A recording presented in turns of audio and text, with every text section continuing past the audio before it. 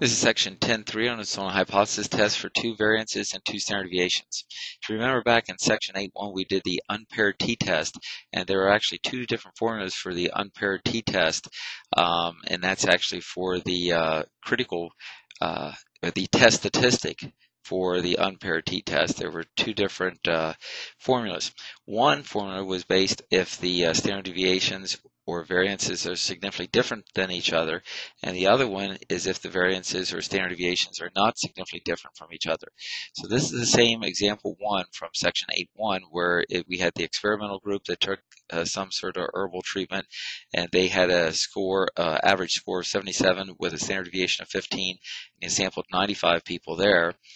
And then the control group, which didn't take the herbal treatment to improve memory, you sampled 105 people there, standard deviation of 12, and their average memory score was 73.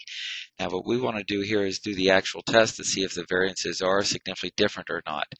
Now to do that, you go to the Excel sheet that's called 1 and 2S. Well, it does one standard deviation and one variance hypothesis test here, and if you do a hypothesis test for it does a hypothesis test for variances. If you're given standard deviations, remember you have to square those. It has a place over here where you can put in raw data and copy the values from these two groups over. And down here it does confidence intervals for a single population variance or standard deviation, and below that it does hypothesis tests for two variances. Now on this problem we're checking to see if there's any significant difference between the two variances, and it said to run it at the 0.05 alpha level. So we're doing a two-tailed test because any significant difference. We're not checking to see if one is bigger or one is smaller. We're checking to see if there's any difference. So that means either variance for group 1 could be greater than or less than group 2.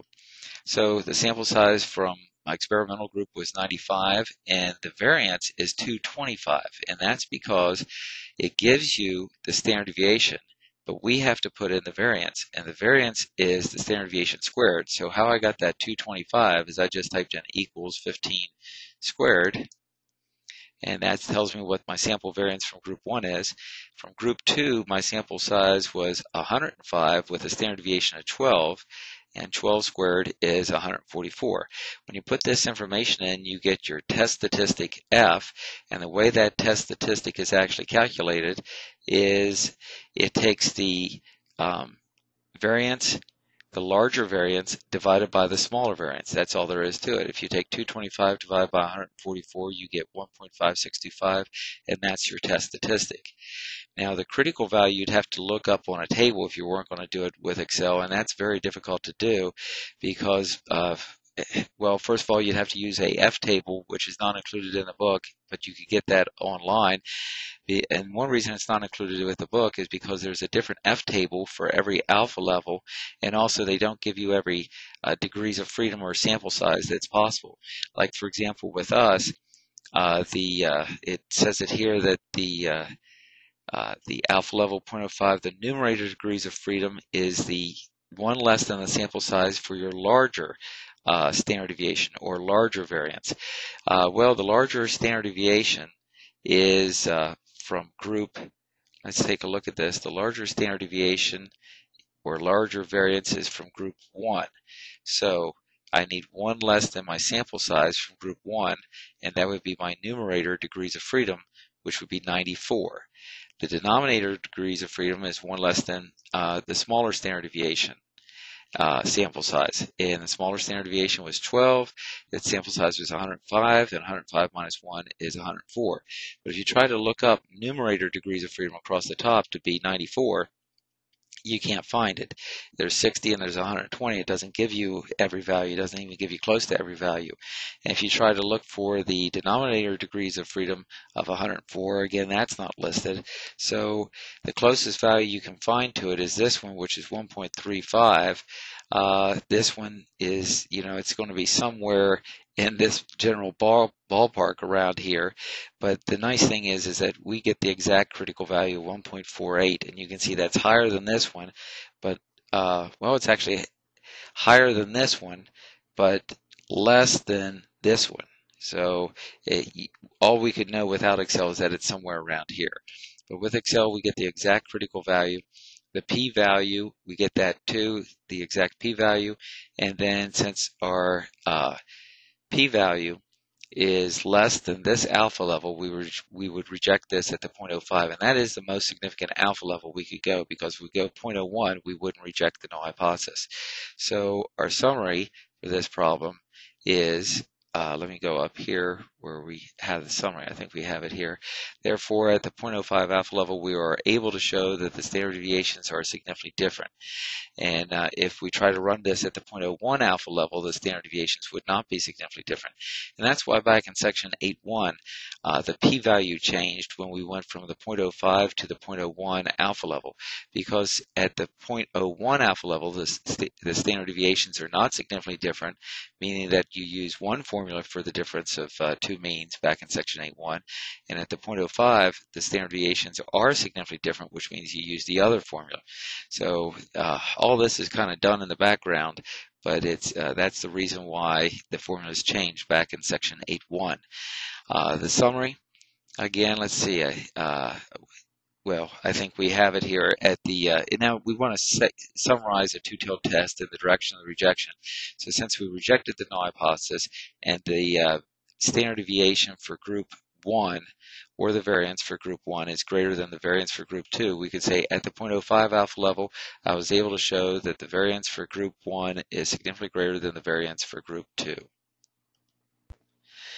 On example 2, it says a bank manager is designing a system that is intended to decrease the variance of the time customers wait in line for the ATM. Under the old system, a random sample of 11 had a variance of 144. Under the new system, a random sample of 21 had a variance of 100. Is there enough evidence to convince the manager to switch to the new system? So we're thinking that the old system, see, it says under the old system, that's our group 1, would be greater than this new system, which is supposed to decrease the variance. So group 1 greater than group 2, we're going to do a right-tailed test. And so we put our information in the 1 and 2 S sheet right here doing the right-tailed test. The old system, there was 11 sampled with a variance of 144. In the new system, 21 with a variance of 100. This variance is less than this variance, but is it significantly less? No, the p-value is 0.23, which is greater than this alpha level. So at any alpha level, I was unable to show that the variance under the new system is less than the variance under the old system. Now you could have ran this as a left-tailed test, but you would have had to have the new system as group 1 and the old system as group 2, and you would get the same results. On example 3, a claim is made about the standard deviation for the value of stock A is the same as the standard deviation for stock B. You sample stock A over a 30-day period and find the standard deviation to be 3.5, and you sample stock B over a 31-day period and find the standard deviation of 5.7. We're looking for any significant difference in the standard deviation, just checking to see if they're the same, as it didn't say greater than or less than. So we're going to do a two-tailed test, and the number of days that you sampled is your sample sizes. And so we have I'm going to run this at the 0.05 alpha level, and at the 30-day period, the variance was 12.96. Now, how did I get the 12.96? Well, it gave me a standard deviation of 3.6, so I just did equals 3.6 squared. Here's 31 is the sample size for the second group, and the variance is 32.49 because the standard deviation was 5.7, and 5.7 squared is this right here. And I do get a rejected null hypothesis at the 0.05 alpha level, but I would not get the rejected null hypothesis at the 0.01 alpha level because my p-value is 0.015, which is greater than 0.01. But that p-value is less than an alpha level of 0.05. So at the 0.05 alpha level, the variances are significantly different. But to be specific, I could, since this variance is less than this, I can say that at the 0.05 alpha level, the variance or standard deviation for stock A is significantly less than the variance or standard deviation for stock B. So in other words, stock A isn't jumping around as much as stock B. We'll stop it right there.